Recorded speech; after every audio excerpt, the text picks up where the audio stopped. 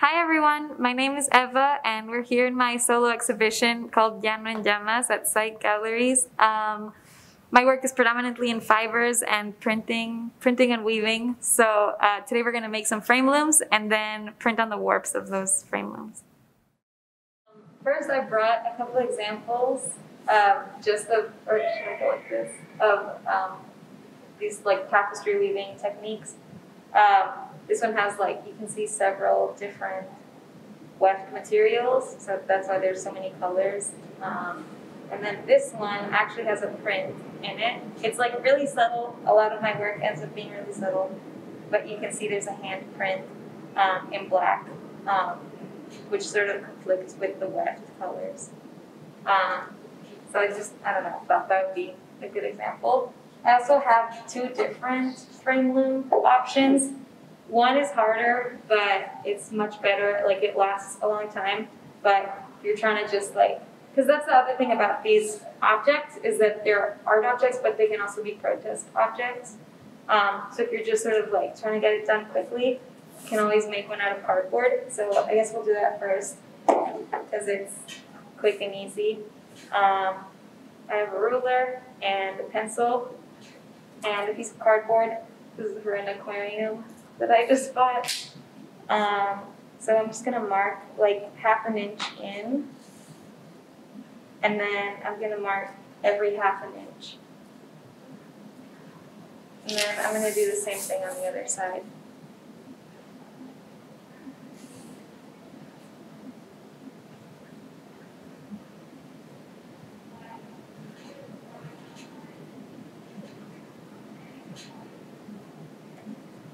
Okay, and then I'm just gonna cut little slits where I marked. And that's pretty much it. You just take your yarn, and this is warping cord. It's the best for this kind of thing. And you just slide it in and go around. Sorry, this is awkward. Anyway, so you would just wind it all the way around. And it's not very dense, but you could definitely weave through it.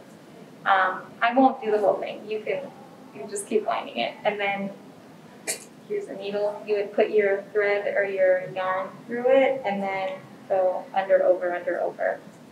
It's super basic. Anyway, I'll put that here. But if you want to sort of be a little more involved, but have a more long-term solution, I guess, you can have a frame loom on a frame. This is just a wooden panel that you would paint on this side, but it's a perfect frame for the back side. You just put in the nails. And this one's super dense. You can see the nails are every 1/8 of an inch, I believe. It's super annoying, but the image you'll get is much clearer. This was woven on this loom. You can see it's super dense. If you want it to be less dense, then you just mark it. This one I marked only every half inch, but here I'll mark it I think we can go every 1/4 inch. That's pretty standard.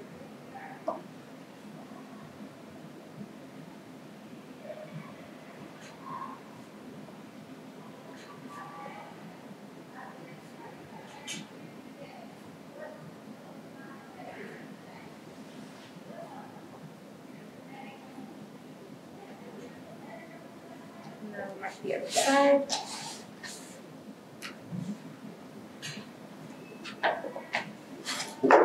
And I have these little nails that are, I'll put them here so you can see them. They're kind of just a small size. Yeah, I don't know. These are really good. And then you need some pliers and a hammer.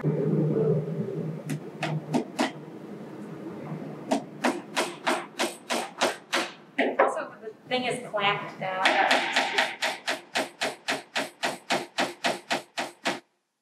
That's one. So you can imagine this is super annoying. I think this is 300 nails or something. You can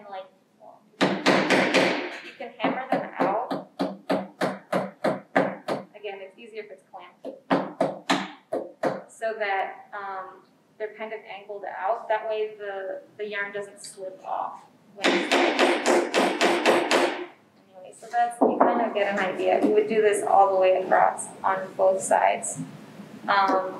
And then you'll end up with something like this. And then you take your warping cord and you do what's called a continuous warp.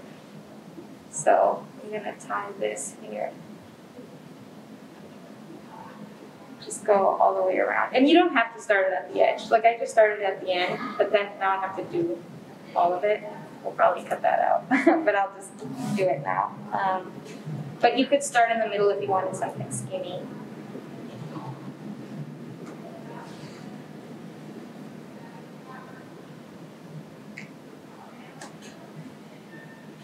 We'll just have to suffer through me doing it now because I started it at the end. But you can see too, this is much more dense. The warp threads are much closer together.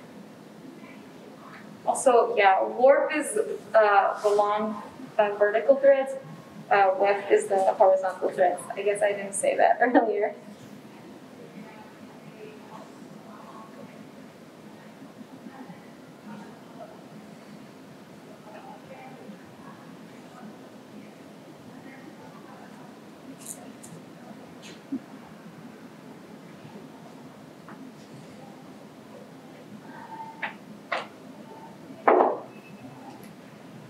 Oh, also, you'll want to keep tension on the thread so that as you're going, they're all kind of taut.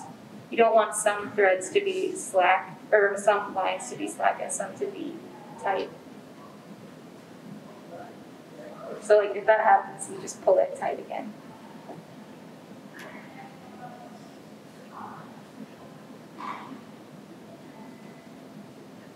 The other thing about having the nails be really close to each other is you can always decide to skip every other nail if you want your warp to be less dense, but you can't, like if you don't have the nails, you can't make it more dense. So like it's more like for a long term, if you're gonna do lots and lots of projects on your frame loom, it's better to invest in the annoying task of hammering in all those nails at the beginning, because then you won't need to make more frame looms unless you want to make a bigger frame loom.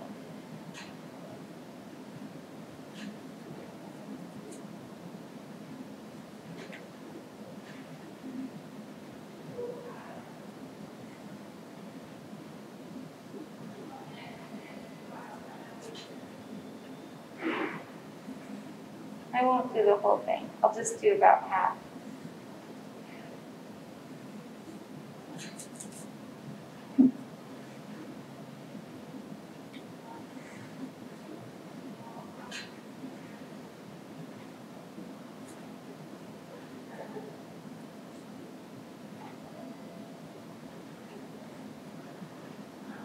Okay, so let's say I'm at the end. If I give myself some room here. And then while holding the string tight, this is kind of the tricky part. You make a knot, let's see it came off, but here. But that's okay. Just put it back in. And then pull it tight so that you can see how tight the yarn is. And then just secure that knot.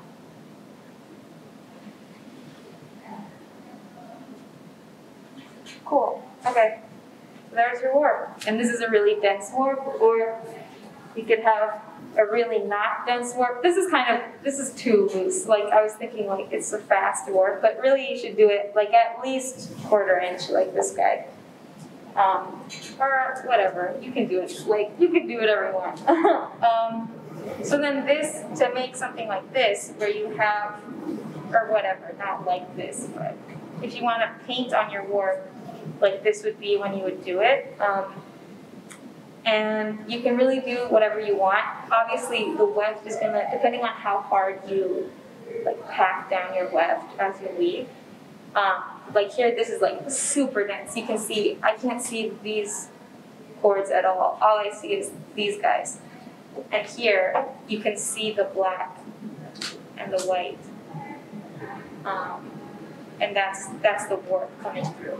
So here, I have here a couple of yarns that we can try. But I'll just do a little hand print, just because all my work is body prints. So all these are like print.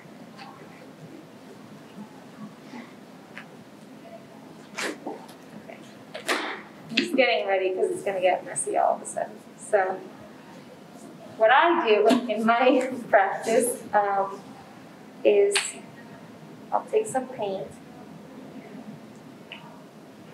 Like you can do it with your hand, or like I'm going to do it with one of these. If you do it with a brush, like a normal bristled brush, you'll see like the brush marks on the hand. Anyway,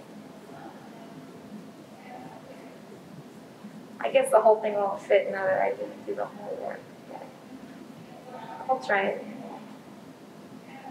Okay, so there's that. Just put it there. And now I'm just going to press it against the yarn. And now I'm going to get some on my work, on my frame, but that's okay. It's not super dark. I think I'm going to do another pass with a little more paint.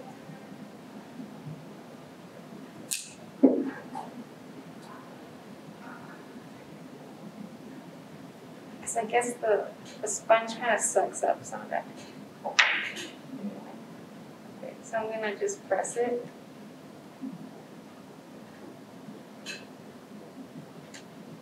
Yeah, and then you can see the hand is like very clearly on the warp there. And then this is the other half of my practice, is cleaning off all the paint from my body.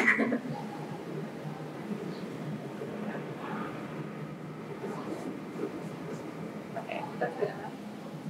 While this dries, I'll set up some yarn. So, I'm actually going to use this guy, even though I brought these other ones. You can change your warp your weft whenever you want. And you can even, like here, you can see I have several different wefts going on at the same time.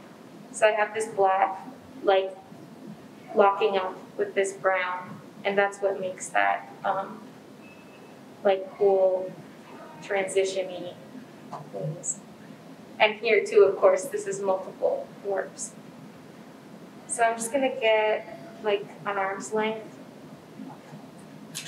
And then these needles are really good, too. I don't know where you can see them, but they're like tapestry needles, but they're made of metal, and they're way better than the plastic tapestry needles. Also, a trick for if you have kind of thick yarn that you're trying to get through the eye of the needle, if you spin it or like twist it, like in the direction that the twist of the yarn is going, then it kind of like kinks up, and that kink is a lot easier to get through the needle. This, okay, so I always tie it to the needle. Not everybody agrees that you should do that. I just think for tapestry weaving specifically, it's a lot easier if you have, like, then that way you don't have to worry about it. That's just like my opinion. I don't know if this is fully dry yet. Yeah. It's good. So the next step that I always do is you take a ruler. This is like a tiny ruler, but it's a tiny weaving, so it works out. And you just weave through it. So every other one. We're only doing plain weave in this tutorial. I'm not gonna.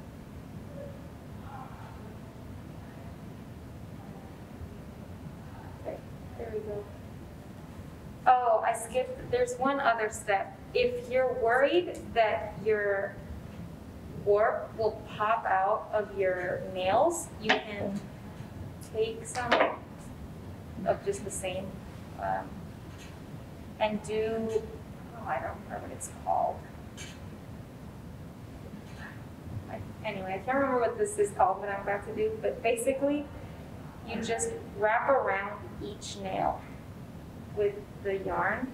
It can be really annoying, especially when the nails are this close to each other. But that like guarantees, I don't know if you can see that, I hope so.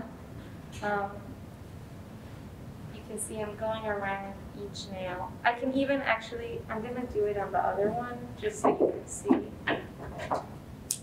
clearly. Like, it's only 3 nails, but like, basically you would tie it, this is over the warp that's already there. You wouldn't do it under the warp. But you go over the nail and then around it, like this. Oops. And you do that for every one, like going across, and that way this holds the warp in place and it won't pop out. So I'll just do a couple of these.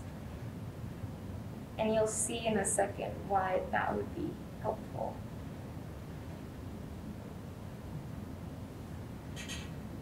Oops.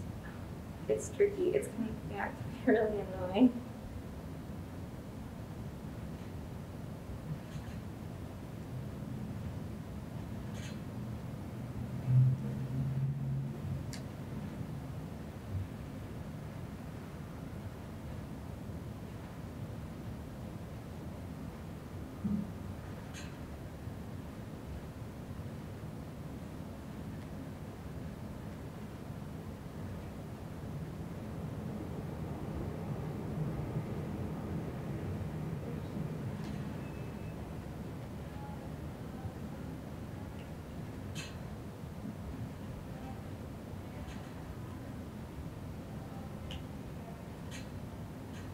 Okay, cool. So now that I'm done, I'm just going to tie it to one of these other nails just to secure it in place.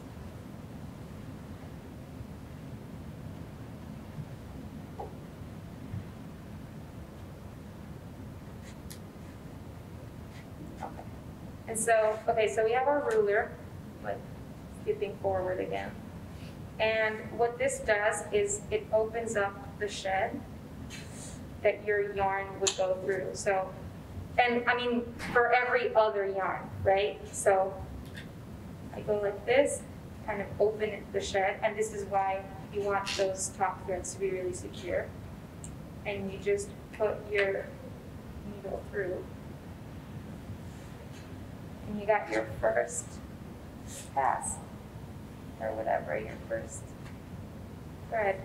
I mean, if you want to weave the entire length, you can start it all the way down here. But for right now, I'm just going to put it here. And so then the next one is going to be the opposite of what we just did with the ruler. So I'm going to weave through with my needle like this. Go under, over, under, over, under. The opposite. So everything that was under with this last thread is now going to go over, and vice versa. And like every once in a while, I'll pull this through and then keep going, just because it's wider than my needle.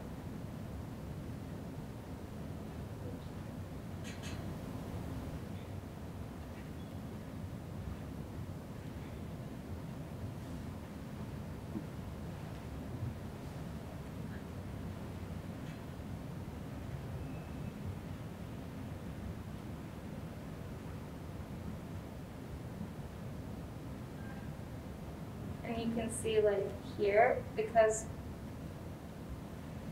when I was making this loom, I kept going past where the like pole ends. It gets a little bit harder. And that's also what's hard about the cardboard looms, is that there's like this surface that you're bumping up against as you're weaving, and that can be kind of annoying. But, so here's our second pass, and a fork is, for tapestry weaving, the best feeder. So you just, and like something that's really important, just like in most fibers, tension is really important.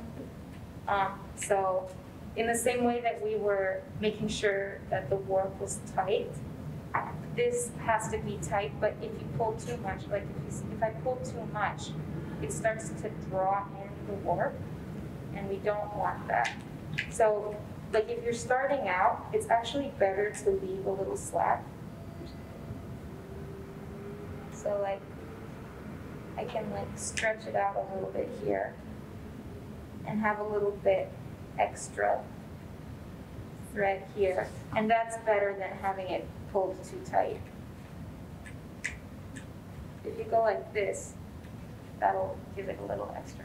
And then we pack it with our fork. There you go. That's woven.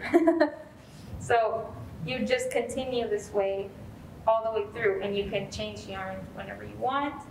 And you can also, like, for example, yeah, so see, that one was tricky the way back, but now on the way there, it's easy again with the ruler. And so let's say I'm just gonna go halfway, and then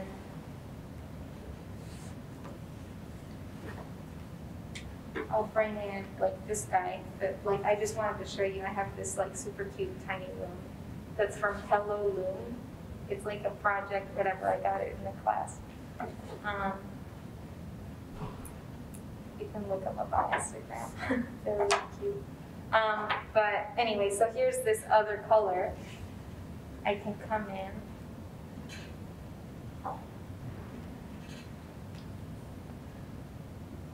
And meet the yellow halfway.